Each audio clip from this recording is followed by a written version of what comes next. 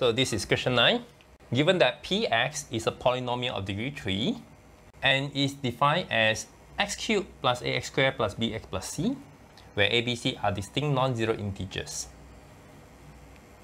In addition, Pa equals to a cubed and Pb equals to b cubed. Find the value of P13.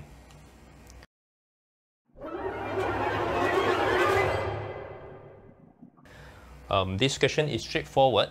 So from the first condition, a cubed plus a cubed again, and ab plus c equals to a cubed. From second condition, pb equals to b cubed. So b cubed plus ab squared plus b squared plus c equals to b cubed.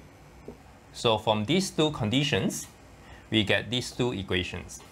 We can take the difference, and before that, a cubed and a cubed can cancel off, b cubed and b cubed can cancel off. So the difference of these two equations will be a cubed minus ab squared plus ab minus b squared. And remember, this is 0, so it equals to 0. Now we factorize this one. A squared minus b squared. And this is a minus b equals to 0. There's a factor of a minus b inside this a squared minus b squared.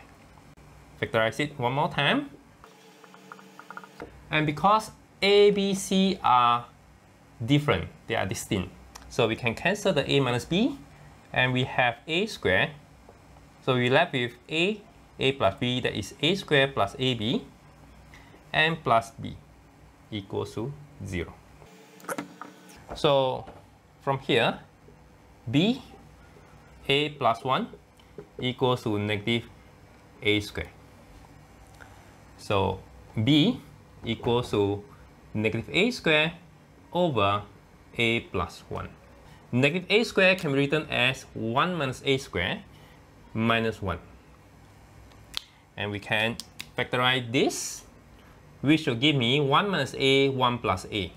So this will give me 1 minus a, 1 plus a cancel off, 1 minus a, minus 1 over a plus 1. Now this is crucial now because a, b, c are distinct non-zero integer. So if a is integer, 1 minus a is integer. But because b is integer, 1 over a minus 1 has to be integer, which means that a plus 1 has to be a factor of 1. If a plus 1 equals 1, a will equal to 0, which is not allowed. And therefore, a plus 1 has to be equals to negative 1, and therefore a equals to negative 2. A equals to negative 2, b will be equals to 3 plus 1, so b is equals to 4. So from the condition here, we know that a equals to negative 2 and b equals to 4. Then we'll go back to here to get the value of c. We continue here. From this, c will equal to negative a cubed minus ab, which negative a is equal to negative 2 cubed minus a, b is equal to 4. So this is 8 plus 8, it is 16. We can get the value of c from the second equation as well, which will again give you a value of 16. Now we know what is the values of a, b, and c. So therefore, px is equal to x cubed minus 2x squared plus 4x plus 16. And therefore, P13 equals to 13 cubed minus 2 of 13 squared plus 4 of 13 plus 16.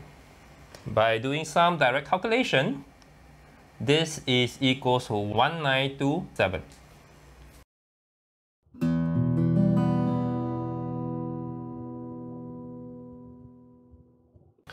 So 1927 will be the answer for the question 9.